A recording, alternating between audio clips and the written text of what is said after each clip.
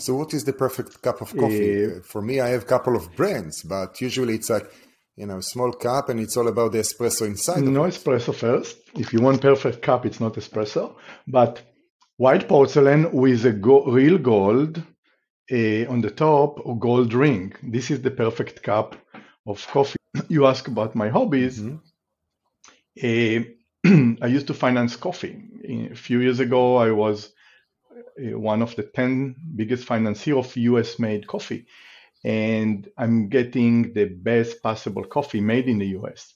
Then my hobby to find the best formula, like a monk, every day I change the formula until I nail down the perfect cup.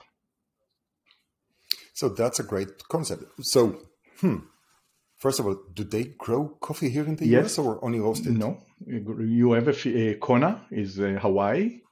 Yeah, well, Hawaii, they have fantastic coffee, but here on mainland, not yet. When climate change, probably in 50 years, we're going to have in the south, probably in some high elevation in New Mexico, possible we'll have a coffee.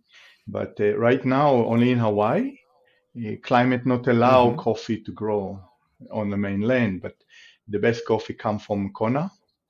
And I'm getting every season from August, starting in August, I'm getting my right portion. And my hobby is to find the perfect cup, the perfect formula. How much coffee, how long. This will be. No, I think that this is going to be a shout out to Jen Byrne, because we are also on the journey to find the perfect espresso. You're talking about coffee, and we can, argue about what's the best way to make coffee out of those godly beans. Right. So what are you, like a French press? Drip? I always use... Are you one of those pour over hipsters? No, French press is the right tools. Or just like all good old Turkish coffee, cook it on the oven, on the top. But French press is my day-to-day tools. And just changing the formula, how much coffee ratio for water and coffee, how long, and what's other additive, cinnamon, cocoa, and sometimes all spices. There are a lot of things can be added.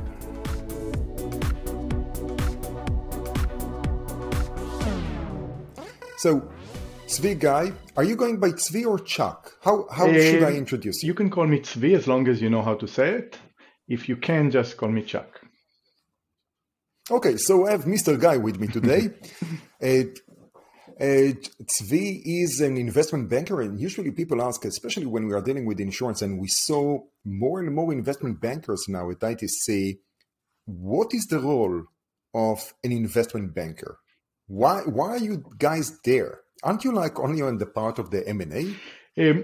It's a very common question people ask, especially in the early stage and startup who don't understand why they need. And if we're looking on the insurance industry, the InsurTech, beyond the US, look in Israel, in Europe, in a few other spots, the regulation is not as heavy as here. People asking why we need, in the seed round or round A, why we need investment banker. And the answer is very simple. Like any other business, you focus. When you start a business, you focus on your own business. You have to build a team, you develop a product, you develop a relationship. The last things you have time to do is develop a pitch, develop strategy, learn regulation, whether they are little or a lot. It takes a lot of time. And lawyers and accountants are not always there to answer for this question. The role of the investment banker is first of all to navigate through the regulation, guide, again, whether it's a seed money or round A, navigating through the regulation, paperwork, anything that the government or other regulatory body in your industry may look at you. The second, and not less important, is be an advisor. Advise how to build a business from the ground up, that investor will be appealed to investors. You may have a model that is great, but will not be appealed to investors. My role when I step in is look on the business, advise how to build it from the ground up, from the foundation. The foundation is everything. People always assume that the investment banker come in, look, take your pitch deck, and running with his briefcase in the street to find money. It's the last thing the investor want you to do is show up in the door with a briefcase. You do have globally over 200,000 institutional investors in public records. Maybe there are more. You're not going to see 200,000, even if you screen only 5,000 of them, you're not going to see them. Technology changed the role of investment banker. If in the past was raising money was the main task, today, beside navigation regulation, is the approach for the market and use technology, use the new big data science to find the investor needed. But this is practically the last step I do.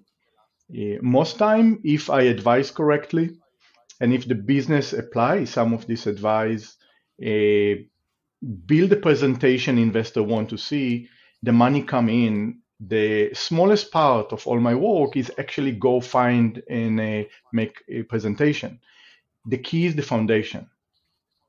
To have legit business with proper solution for an existing problem and have a good team who can execute it. The three basic rule of good business, which has always been, not only in technology, and be practical. My always last advice when we're done is be practical, because this will raise money. If you are not practical, you will never raise anything.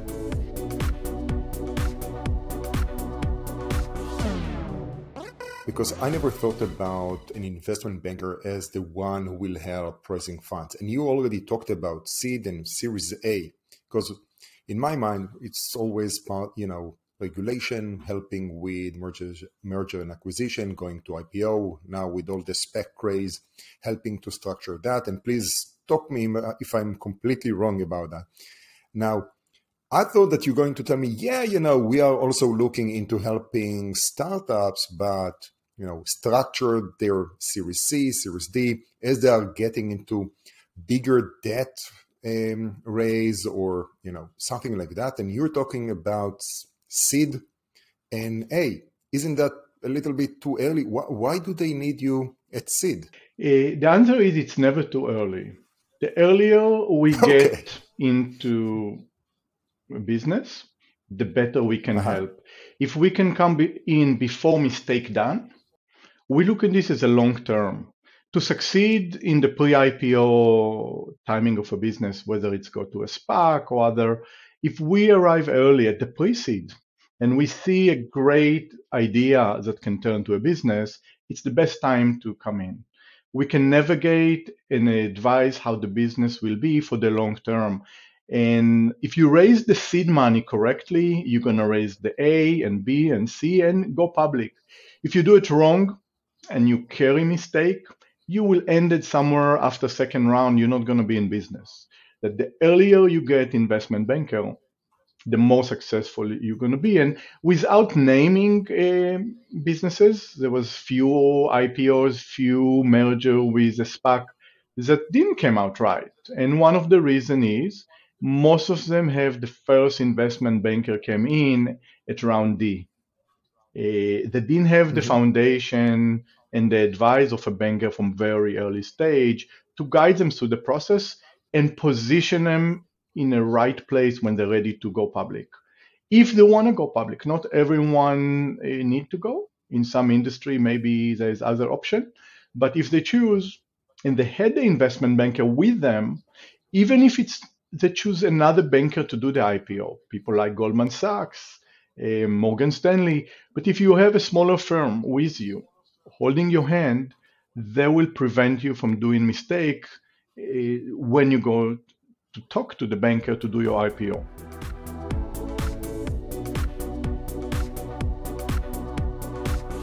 When you send me your bio, I was looking at that. It's like, well, That's a very long, that's a very long history and experience. You've been in the industry for 30 years. You're on a chair of a board in all kinds of different activities. You are part of a boutique bank, or investment bank. Most likely I'm complete investment banking. Most likely I'm completely butchering that. So can you give us a quick introduction about who you are, your background, and your company? Of course.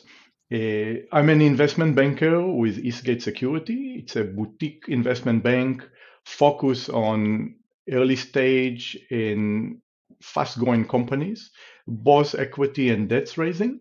We act as a lead advisor for smaller firms with the intent to make them bigger. My background I started in business in 1992 in consumer good. I was running my own business for a while. I was the CEO of a middle-sized consumer good company that market product for the hardware industry. In 2006, we were the largest supplier of a pet product in the hardware industry in the country. 2010, I become full-time investment banker, doing structured finance and support mainly large projects. During this time, I was sitting on the board of several technologies institution and education. I was on the advisory board for the Department of Education, on the technology committee in California, and currently I'm the chairman of the District Export Council in Central California. My term come to end next year in the summer. So we met a few years ago, and it was a great connection, and we've been chatting about all kinds of things, especially in the fintech and the InsurTech industry. And the interesting thing about insurance is that, especially for the startups, you have two types of startups, right? You have the service providers, and you have the ones who are dealing with risk. So you know that they need to have capital, a lot of capital as they grow. Mm-hmm. If they don't have it, they cannot grow. That's like a red flag, and most likely that startup will fail and disappear over the next few years. So I can see how your role is very important to them. What's your take, especially as we've seen, you talked about different SPACs and going public?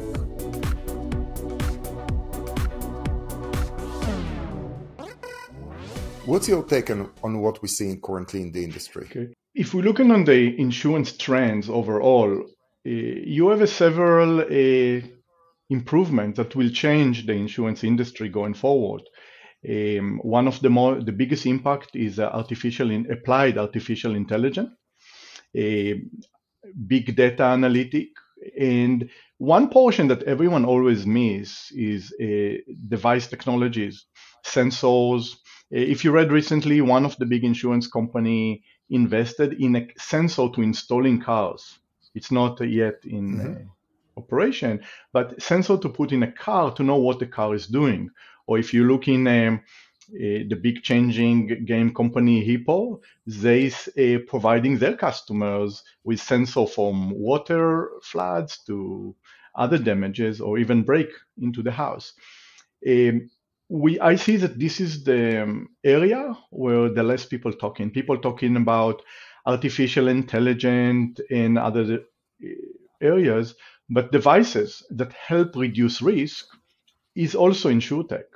We have a client, he's a former executive in Nokia. He created a product that help save life of a bike and motorcycle rider. It's give them the eyes they don't have. It's a computer vision. In my opinion, this is a insurance technology. How many accidents are there with motorcycle or electrical bike?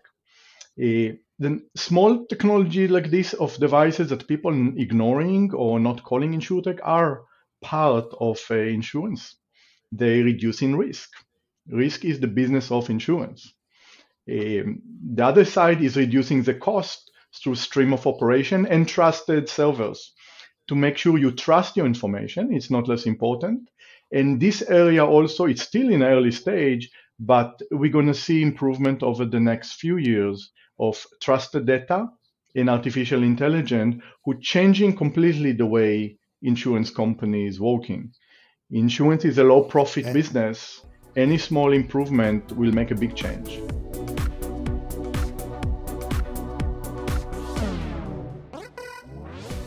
And how do you see it from your side in terms of the funds that need to be structured into these deals? Because as I said, so you brought Hippo. There was I think that Root went through an IPO. Hippo did a SPAC.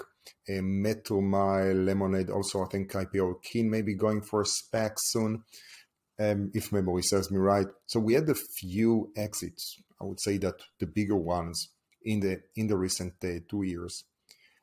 What have you seen from your side as an investment banker in terms of the different companies and startups and their need, especially as they go out to be a public company? When we describe needs, we need to talk what they believe the needs or what the needs is. There are two different things. And no matter how experienced is the company, I see a big gap between the needs and the needs. The biggest needs is proper structure and focus management on what's important most, and leave everything else for professional accountant, lawyer, bankers. We notice that many of the early stage focus too much on the fundraising and abandoning the core business. And many of them will not get to the IPO just because of this part. To build a strong belt of advisor around them to take the load of the work related to the non-focused business away from them. The CEO, the CFO have to focus on what the business is and how to be most efficient in what they do. Issue number two, you notice I didn't mention money yet. Issue number two is to understand where the value is and what value they bringing to the insurance industry. And I notice in many places, people who brought technology and don't have the background in insurance not completely understand where the value added of the product. They understand insurance needed. They believe there will be the next big things in insurance, but they are not clearly see it from the eyes of insurance executive. And if they always ask for money, but I always tell them before you get the money, you need to understand your value in the market. And this means to be in an event, to talk to insurance executives, to go out there to conferences, participate in the insurance industry life, to understand what's going through a CEO of insurance company when he wake up in the morning and knowing what you're going to see. Do you provide solution for the problem you're facing this morning or not? And if you don't understand that, you're not going to be insurance technology startup that succeed. The last is money. Nobody can build a business without money. But if the first two part will be in place, the money will come. Insurance companies will invest in you. Investment companies that related to technology and like the insurance. And you have to understand insurance in order to invest in insurance technology. And there are much less investors in this field than in other technology like healthcare. You're not going to find as many insurance technology investors as many as in the bioscience and healthcare. Platform healthcare have thousands of investors to choose from. Insurance technology is more specific item. The insurance technology are more specific for smaller group of investors that understand it and understand the future and the life cycle of insurance startup.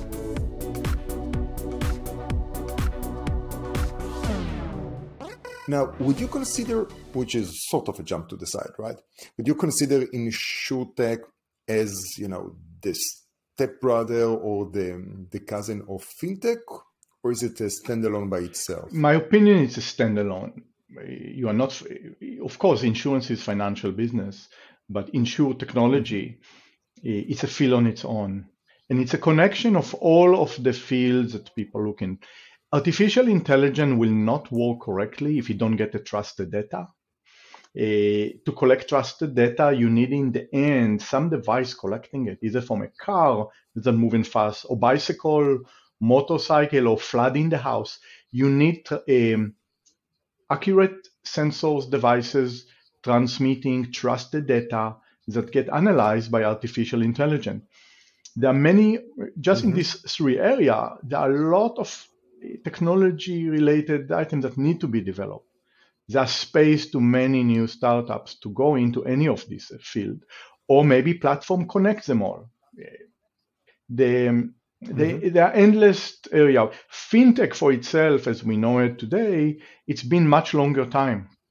You do have all the payment system, analyzing saving accounts. I have another client, he's a robo-advisor. He developed algorithm to invest money of young people, college students. In his case, the technology he developed took a few years. If you compare it to insurance tech, he had regulatory framework to work with. Non-regulatory framework he had to go through over a couple of years to be registered. In the insurance, many of these areas not yet, the regulator don't know yet how to deal with. It's maybe a new area. It's take longer, but it's definitely from investment banker point of view, I don't put them in the same group. For me, it's an area on its own with its own rule, different players. It's not resemble a lot the standard, if you can call, to the fintech. Yeah, if we are taking London as an example, it's a difference between the city and Canary Wharf. If we are looking at New York, it will be the difference between, I don't know, downtown and, well, sort of downtown. So that's not a good example. Midtown. Let's go with Midtown, or let's go up to Hartford, Connecticut, which has a few carriers there, or a little bit in Chicago, a little bit here, a little bit there. It's a little bit in the US. You don't really have a capital of insurance. You have the past capitals or claiming to be capitals. That's a little bit more spread out, right?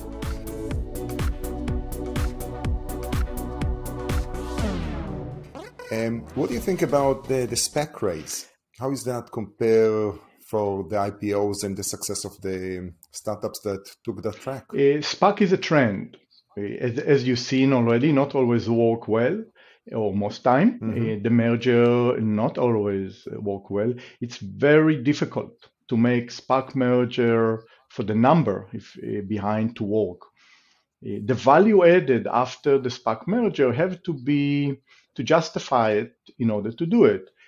It's appear, without having inside knowledge, that many of these SPAC been forced number to justify it. And you can see by price of stock after merger, falling from $15 to $5. And there is a reason for it. The SPAC merger not always justified. And we've seen SPAC before, it's not new. SPAC, it's a new trend, but it's not new. The blank check company traditionally used to be, years ago in the 90s, early 2000s, a person with extreme knowledge in specific field will raise money in order to invest it in what he know. Investor gave him the money. He uses knowledge to execute extraordinary acquisition. Today, we see people that made money without I would not say they have any specific knowledge, just because the celebrities, financial celebrities, people invest with them. The truth, or tech celebrities. I call them financial celebrities. There was before they make the money of tech, they forgot what tech is, most of them. And anyone with a big name that the celebrity will do SPAC. Soon we'll see Kim Kardashian SPAC probably, or any other celebrities. But I think that Trump has a SPAC now. He had, yes. And there's a basketball player announced he have a SPAC now. I can't remember his name. But there is every celebrity, everyone that have a known name creating SPAC. Well, this is not what SPACs intended originally when they created. And I think this is why we see so many misfit between SPAC to company who are not really good fit to go public as a SPAC. The key. So this tool has been around for 20, 30 I will say years, follow. if I not don't know, more. probably before I've been around, but Even yes, more, but right. So the question is, what's the pitfalls and why is it a trend now? Or why is it a trend now? And what are the pitfalls that, people who are listening to this podcast and they may need to go that route in 2-3 years? What should they avoid? First, avoid the merger with the SPAC unless you personally convince and someone can show you that the number work. And the basic foundation of SPAC merger is that your participation, your merger bring an extreme value to the deal. And if you are just another startup, and again, insurance, which is a lower profit business compared to other technologies, from the beginning may not be the best fit. Well, maybe in some cases is, but if you ask me, does insurance technology will be a good fit? I will be very hesitant to say yes before someone convince me with the number that it's right. Now, it's obvious that some banker make a lot of money of it, but does the investor of the SPAC make money or the investor of the startup? People who join in on round A, B, C, D, are they going to make benefits from the merger? And this is where we need to look. Does both sides have the same benefits? If the answer is yes, this is a good SPAC merger. But I rarely see SPAC mergers that answered yes for both. And if you notice some other financial celebrities backing off from the style of investment, and the regulator take notice of it.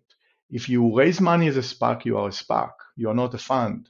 And if it's easy, it sounds because the trend, people investing in SPAC to raise money, it's the wrong reason why to do it. And there are not enough deal around to satisfy all these SPACs. My opinion, we're not going to see these trends go for many years. And if we do, the regulator will take notice and look much closer into these deals. Like they used to do. SPAC was very difficult in the early 2000s, before the financial crisis, was very difficult. And you did it in England, where in the EU later, but very not often in the US. It's become a trend just because everyone does it, not because it makes sense. Well, it's a question between, it's another way to raise capital. And as we know, especially within the insurance space, you need the capital to grow. So 7 years, you want to be in 50 states as an MGA or as a carrier. And if you're a carrier, you need that money to sit there just for solvency and for all the other actuarial reasons, right? Mm-hmm. You need that money. So you cannot grow if you don't have the money. So you need to raise tens, hundreds of millions of dollars. And if that's an easier route, maybe that's a reason. Maybe that's a trend. However, you're the investment banker. You know better than I do. Is the key what you do in insurance technology. If you are a technology provider. No, not the technology, the insurance company, right? If we'll take Hippo, that they are themselves. Hippo is an MGA, but let's take Next are still in a private mode. Even without naming them, if you are a true insurer, you first need customers. Build your market from the ground up, appeal to specific segment, prove your concept. Don't build it on idea that you cannot prove. And you need to go side by side, raise money and grow. If raising money is your main objective and you don't have time to build your market, which you see it quite often, if the CEO, the CFO, the chief strategy officer, all what they do is focusing on raising money, you not likely will get to the IPO.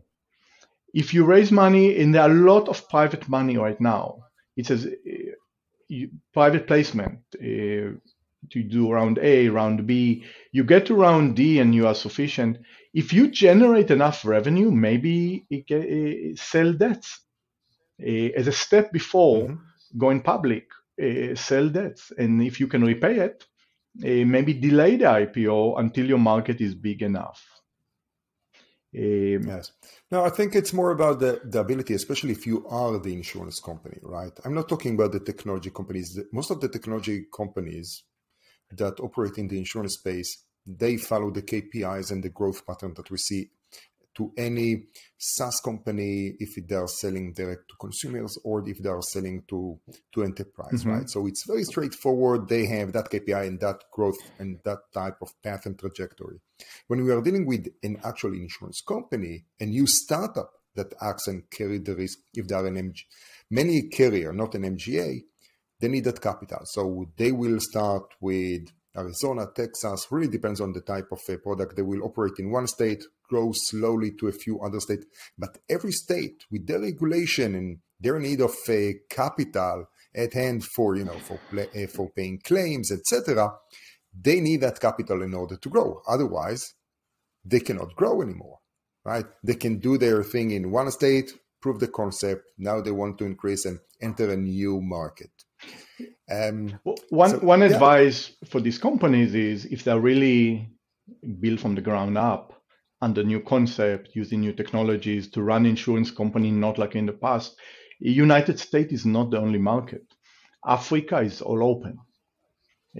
Africa is the future. So let's talk about Africa. Let's talk about Africa. What's going on there?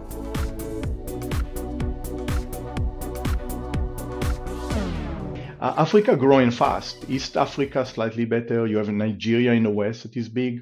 You have million of customers who may not have insurance. Provide a product, use a platform, you can reach them, and you grow with much less capital needed. The capital requirement in some of African countries is lower than in Europe or US states. And maybe as a beginning, you're going to attract investors who want Africa. Actually, yesterday I had a conversation with a new startup in Europe who start to raise money, and the investor in the first meeting told them, shift your effort to Africa. It's easier. We're going to put more money if you go start in Africa, have few million customers. Only then we're going to come to US. We're going to have maybe not the same profit, not the same revenue, but you're going to have million user of your product because they have no other product right now. And in many segments, in some, there are already competition. People are not going to sleep. They see what's happening. In some products, there is no solution. In some, there are many, but it's whatever insurance section you are, I will recommend looking Africa as a solution to start your business and build clientele. You will find it easier in many areas. Of course, more difficulties in other, but everything has solutions. Africa is still Africa, and it has its own, of course, challenges there, but the potential is huge. It's huge, right? And it's changing for good. In many areas, it's changing for good.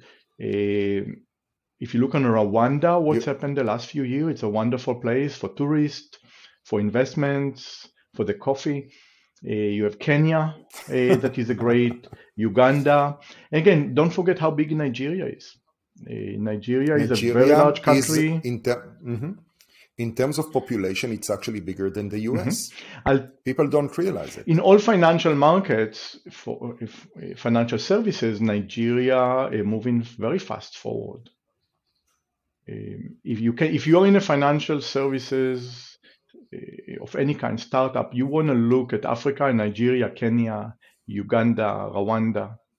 People say, okay, we should look at microinsurance because of the culture, because of the risk, because of what the different population can actually afford. There is always how you need to look into the payments. It needs to be cellular, and I'm not talking about smartphones. Hardcore cellular from Nokia to whatever that may be, because there are amazing leapfrogs that are going over there that adopting advanced technologies that here are a little bit behind because the cost of infrastructure.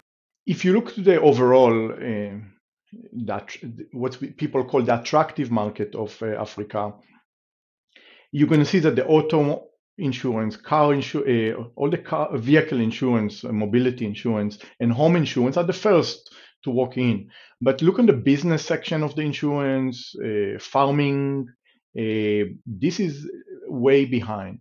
If you talk about micro, I call it a microeconomy product, everything is needed. And based on what you are, or what you develop, you may find enough crowd to build your business. There are a lot of support from large financial institution to develop insurance in Africa. At Eastgate, we develop relationship with several of these institutions that if someone want to develop his product in Africa, he will get support that he's not going to see anywhere else. And I will give you just a small tool mapping your reinsurance, your risk selling mechanism. If you start insurance company in the US, you need to do it on your own with your own investment. If you do it in Africa, you will get it. I don't like to use the word free, but you're going to have all these tools available for you from large institutions that happy to help you because they want you to get the product out there. Then right now in Africa, there is assistance from all the way from ATI to Africa Development Bank for other institutions who eager to help you build your insurance in Africa. Now, I don't want to open a new topic of, okay, great, I would like to start a business in Africa. How should I do that? Especially, I'm sitting here, actually, both of us sitting in sunny California in the Golden State. How do we do that? But we leave that to a different episode or a different article in post. You just answered the opening question. What investment banker can do for you? You just answered it. An investor banker can do for you. There you go. He can direct you to where you should start your business. Yeah. And the different opportunities that usually you are not aware of. Exactly. It's like, we start. Opportunities is in all segments of InsurTech, from devices to technology to actual insurance companies. There are opportunities around the world that if you are within your own community, whether you are in Tel Aviv or in Silicon Valley or in Hartford, Connecticut, you don't know because you're not exposed to them. The localization of opportunities, it's where investment bankers come to play. I will add also the clinical thought about funnel and process. It's something that also Dustin Yoder, that was on a previous episode, is the CEO of Surify. He talked about that his approach is about funneling, and when it comes to raising money, and again, we're jumping into funds, although business development, apparently it's also a big value proposition by the investment banker, is that you need to approach everything like a funnel, very clinical attitude, right?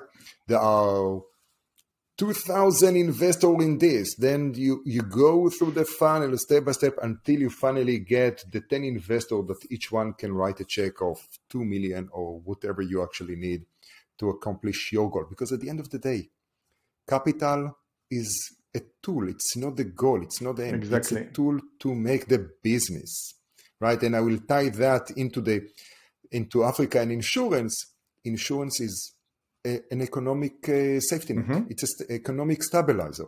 If you don't have that risk hedging tool within your country, within the norm, within the culture, the downside and the trust, which is a huge problem, doesn't exist. You need to build it up. And you covered with this statement practically the whole profile of the insurance startup growth.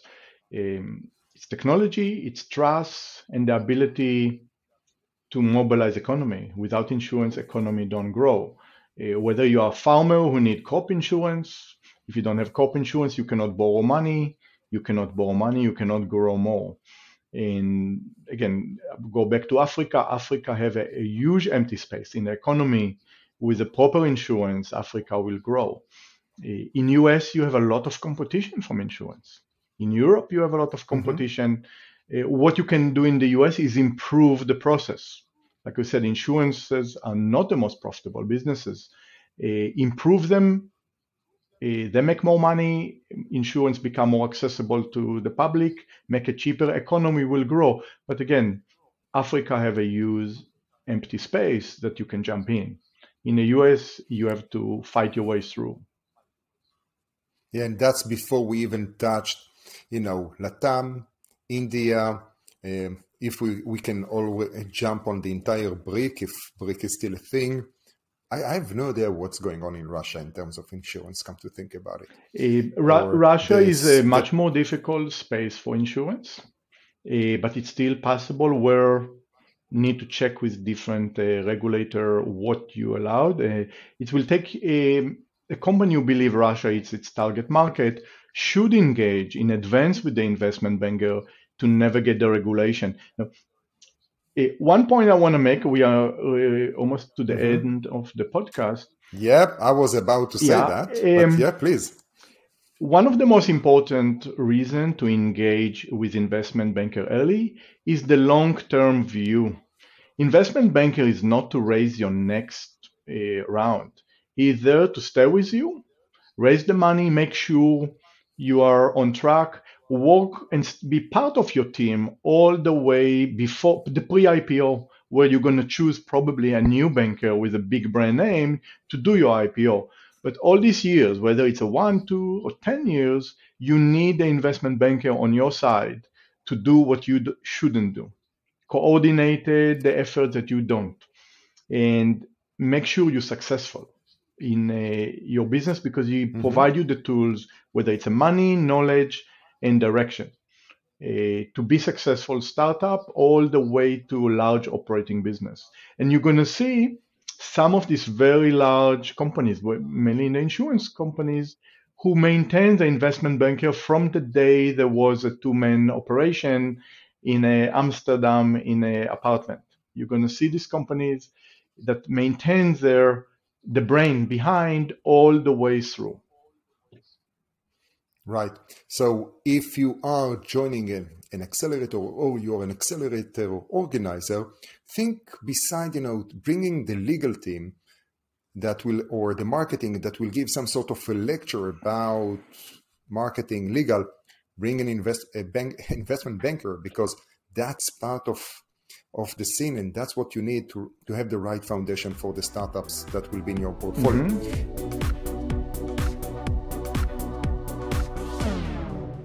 Now, we passed the 40 minutes mark already, and we are almost at the 45. So I'll ask you the last question that I'm asking everyone who is coming on the podcast, and that will be, please give us a recommendation that you picked up in the past almost 2 years. COVID started. So in the past 18 or 20 months, it can be a life hack, TV show, a book, anything that, from, building a home studio.